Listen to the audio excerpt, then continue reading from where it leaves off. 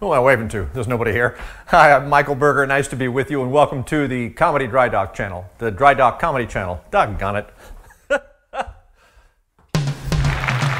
It's Michael Berger. Who am I waving to? There's nobody here. Hi, I'm Michael Berger. Nice to be with you, and welcome to the Dry Dock Comedy channel. I'm coming to you from my sanitized COVID kitchen. It's very clean. In fact, I just ran into Sanjay Gupta down the hallway, and he gave me a high five.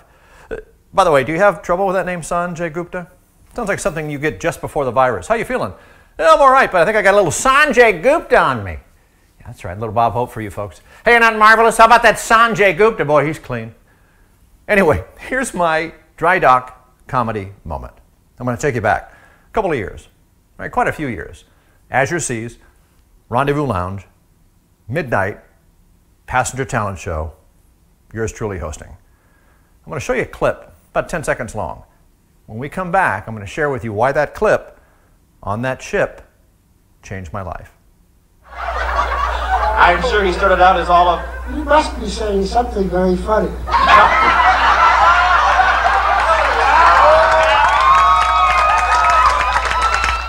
Here's the story behind that clip. That was the very first thing I put on my first demo tape I assembled. That tape gets sent to NBC. They were developing a morning game show, and they were considering going with an unknown host, somebody nobody knew. That's me. Nobody knew me. I'm on the Emerald deck coming back from Ensenada on the Azure Seas. I couldn't be further from showbiz. Cut to me sitting in the conference room at NBC across the table from Brian Franz and Jake Talbert, head of development for NBC Daytime. They said, "Do you know why you're here?"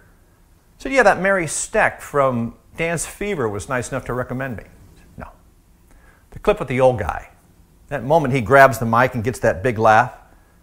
The fact that you didn't come back over the top with one more joke of your own and let him have his moment is why you're sitting here.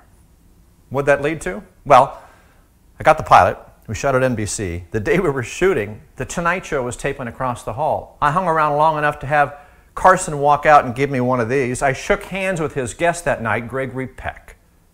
Decades later, what does this all mean? Well, Johnny's gone. Gregory Peck's gone. That pilot never got picked up, but what I was left with was that comment from those executives about making someone else look good.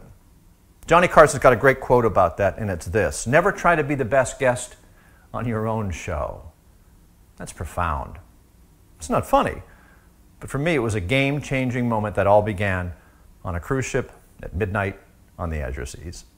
Now look, if you were hoping for a joke at this Dry Dock comedy moment, I can leave you with one of those. You know, with all of this quarantine and being locked down and all the hand washing, I haven't spent this much time alone with my hands this busy since junior high school. Stop that, son, you're going to go blind. Dad, I'm over here.